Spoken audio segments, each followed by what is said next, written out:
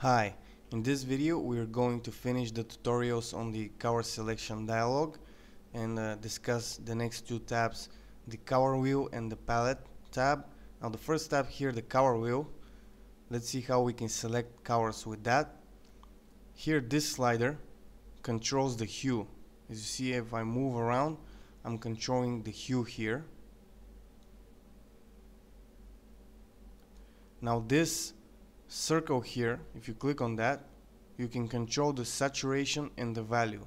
If we go all the way up, you see here how the saturation and the value are on their maximum values of 100.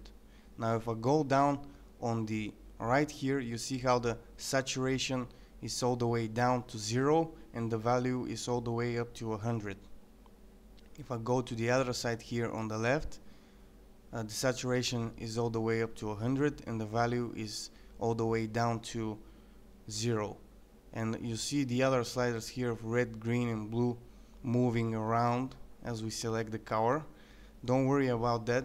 As you know, we are working in an RGB cover space, and the way we get millions of covers is by mixing the red, green, the amount of red, green and blue together, and that's why by changing the covers here you see these sliders move around. So don't be alarmed by that. You can control them if you want to like I said before, increase the amount of red or decrease it all the way to 0.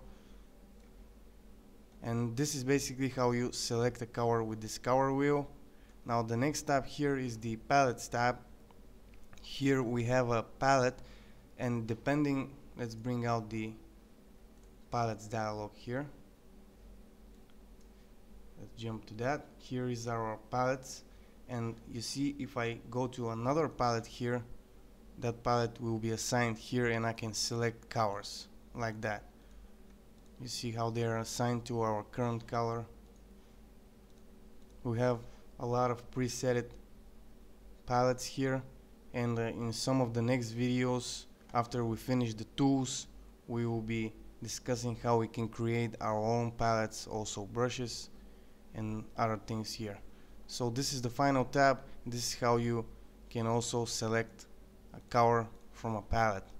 So this basically covers everything about the cover selection dialog, and see you in the next video. Bye.